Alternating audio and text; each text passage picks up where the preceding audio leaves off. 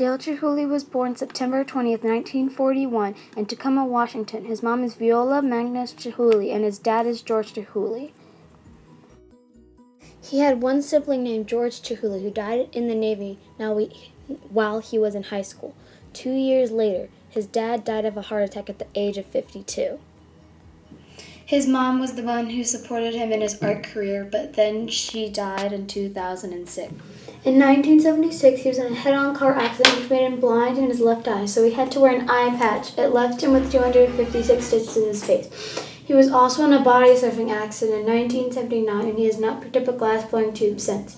But now he has a team of glass blowers who does it for him. Dale went to the Rhode Island School of Design and received an MFA. Then he studied interior design at the University of Washington. He was married twice. The first time to Sylvia Petto in 1987, then got divorced in 1991.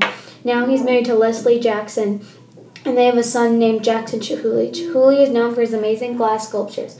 He learned to build glass under Harvey Littleton. His net worth is $10 million. He earned his net worth by making award-winning pieces. He has received 12 honorary doctorates and 12 fellowships from the National Endowments of Art. In 2011, he created Chihuly Garden of Glass in Seattle Center Park. It opened to the public in 2012. He did the work of a glass ceiling in Belango Casino in Las Vegas. In 1995, he traveled with 30 other glassblowers to some of the finest cities in the world and created assemblage of a giant chandelier and canals in Venice.